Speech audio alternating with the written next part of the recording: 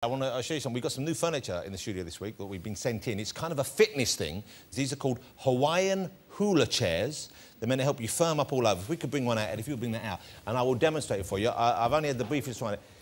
OK, so this is you put it at home, so you could use it as a chair for watching TV and so on and so forth, but it's an exercise device, OK? You plug it in, it's got electricity, sit down, it's like that, and then, for your exercise purposes, there's a button here, and you can set different speeds and so on. OK, I'm going to show you. Oh.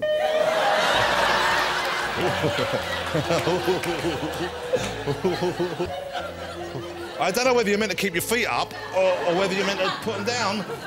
Oh, look, it's taking me the other way now. I feel like I'm on a Magimix. If I had a pint of milk, I could make some butter. It's gone off again. Gee, oh, look, relaxed and elegant here. Oh, it's taking me a long way.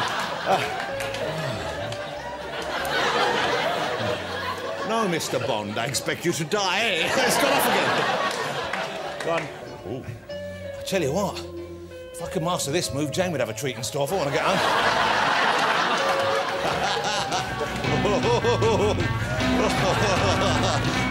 This is like the Harry Hill show if he had hair and contact lenses, isn't it?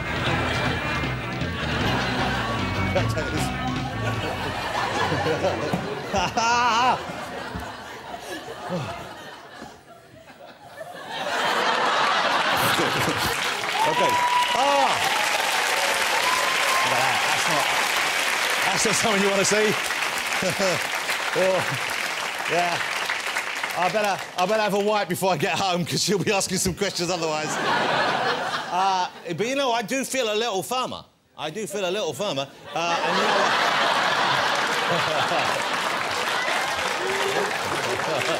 It's just not funny.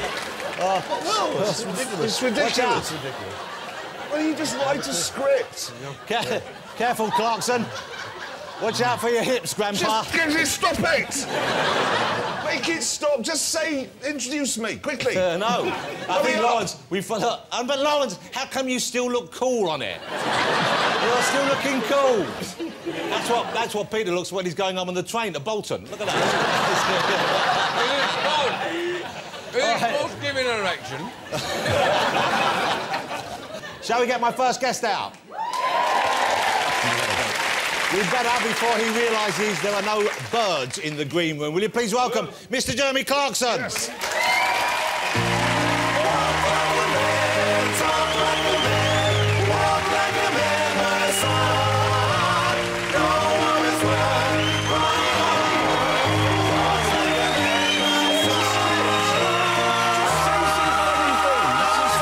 It wasn't funny. Good to see you. Sit down. Do you feel noticeably firmer around the middle after that? Why don't you just write a funny script? Because that was nice. It wasn't nice. I enjoyed seeing you on the exercise machine. It's a fantasy I've had for some time. I don't mind admitting it. What possible benefit is there in that chair? I think it does your core stability in the middle area. It just hurts and makes you look stupid. Would you, if you were to review it, how would you describe it, Jeremy? That it hurts and makes you look stupid. All exercise is a complete waste of time. Well, looking at you, if you're working out, obviously it is. Everybody I know who does exercise is permanently in agony. Sit in a chair like this. Yeah. Nothing will hurt. You know what? I do admire your lifestyle, but you know what? Because you're not blessed by, and don't take this the wrong way, but you're not a vain man, clearly. No. OK? But you kind of have made a bit of an effort tonight, I think. I mean, you look quite promise smart. I haven't. What I did was I left the Top Gear test track about an hour ago. Wow.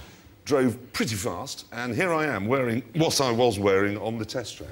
Didn't know, when you're driving, presumably, do people... if I was driving along and I saw Jeremy Clarkson go afterwards, because I know that you are, you know, Britain's #1 car person, I would be excited to see you driving. I would want to see how you were driving. I would check out your driving skills. I might want to have a little race with you, I don't know, on a safe road. You know, do you think that's the kind of... Do people respond that way to you? Are they excited to see you behind the wheels of a vehicle? Absolutely. And it would be good to think that I'd learned over the years not to race them, but I haven't. So a 17, 18-year-old boy at the lights pulls up in a kind of souped-up, I don't know... It happened on the way here. Renault Clio it was. Oh. Two guys, Renault Clio, giving it all the revs. They're still there. What about the police? Do they kind of look kindly on you and the Top Gear fellas, or do they pull you over and they... What do they do? You know, we had an interesting one. We were filming up in the northeast last week, and I had a small car crash. It's quite a big car crash, but anyway, a car crash. And the police came, but the police were there anyway because we were filming. So the cameras were turning, and the police said, "I'm sorry, but we have to breathalyze you." And I said, "Oh, not really, it's television." And he said, "No, we have to. You've had a car accident, we must breathalyze you." The law. Now, I don't know about you. When was the last time you were breathalyzed? Oh, I've never been breathalyzed. Really, never? I've never been breathalyzed. Well, I have twice, actually, in the last couple of weeks, but... weirdly. But when it was interesting, because the cameras were on, and I had this breathalyzer, and thought, oh, God, it was around 10 o'clock in the morning. I thought, I only had a glass of wine last night. Okay. Or was it 2? And you have this incredible guilt. A feeling of guilt. Even though it came up 0. I mean, I was completely fine. But there's nothing more scary, nothing in life, apart from some diagnoses that you get at the doctors, I would imagine, that are worse, but nothing rivals taking a breathalyzer test. OK, on the one hand, you seem somewhat reactionary, and I know this is a front you put on a little bit. On the other hand, you're very much... You are in touch with the modern world. You enjoy the benefits of the modern world. I love the modern world. But you're not a gimmicky person as such, or are you? Is your car kind of kitted out? Yeah. Oh, no, I like a car to be pretty gadgety. I like the telephone and the sat-nav, and I like the sat-nav to tell me where the traffic jams are. I like all that kind of stuff. But in my car, I have, in the boot of my car, a drinks cabinet. Well, I say drinks, it's drinks and guns. It is the most beautiful thing I've ever seen. A man in Yorkshire made it for me out of American walnut.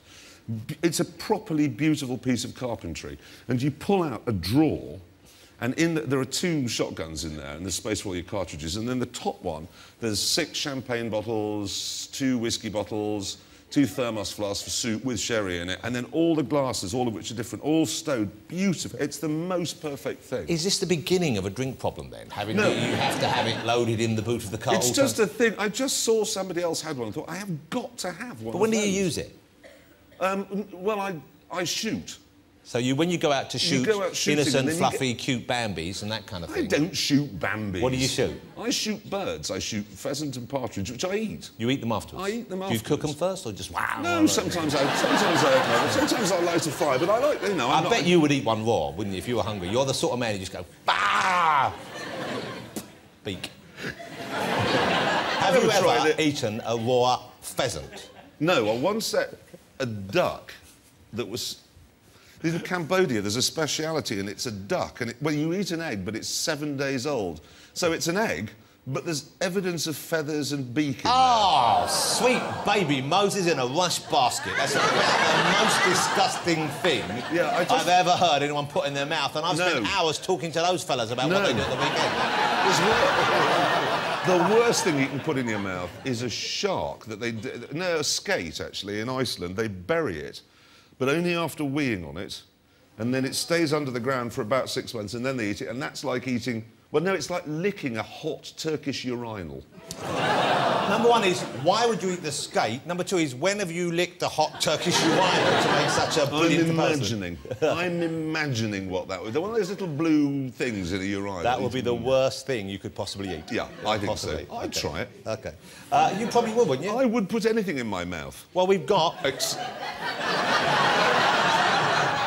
Happy Christmas.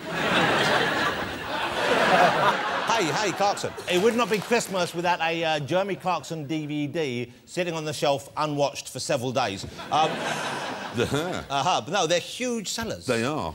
Jewel is the new one. You know what I like about them is you always do look like you have a great time making it. It must be you get stuff out of your system. And I guess you can do even things you can't do on the show. Would I be right? No, it's nothing that you can't do. I tell you what it is, a lot of people... I mean, for instance, on Sunday night's show, James May makes a caravan airship. Yeah. Which is brilliant, it's very funny, but it's not really about cars. And so the DVDs allow me to just go off and be a bit more car-y. OK. For people who like cars, like me. Well, you do like cars, and you also like destroying cars that don't meet your high standards, don't you? Absolutely. Okay. Let's have a look at a clip. This shows a little bit of both Jeremy's love of cars and his destructive urge. That looks great. I like those fast cars you're waiting there. They look fantastic. It is. There's something...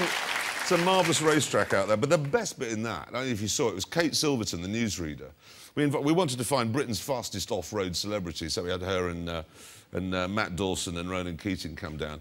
She completely went mad. I've never seen the like. She went down this hill, and they told her not to go very fast. She went flat out. You probably just saw it there. It was a brief clip.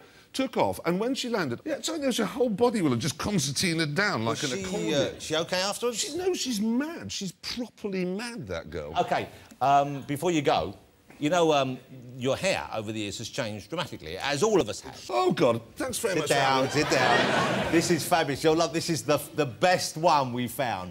I don't know what was going on here. Do you know what was going on here? Well, you've got a huge head of hair on you. Just have a look. Just get on with it. And what I love about it is, it's Clarkson early days. This is the first time I've heard anyone so fervently denying that there's any possibility that global warming is a reality. OK, you'll see, this is... And he's even in the studio with a red lamp on him to make him look hot. It's like they're deliberately trying to make it look as British as possible. Look at this. Now, I have to say... Can I just interrupt, though, John? I have just been electrocuted. I think we know what's causing the hole in the ozone layer. It's the amount of hairspray you using to keep that so up. That was... I must have been standing on one of the cables in the studio. What was going on? What was that for? Well, I must presumably... I know even today I look in a mirror from time to time. I must have just not... But look at it. And I bet the sentiments still hold true. You know what? You know what it looks like? If you squint a lot, it looks like Suzanne Boyle. It does.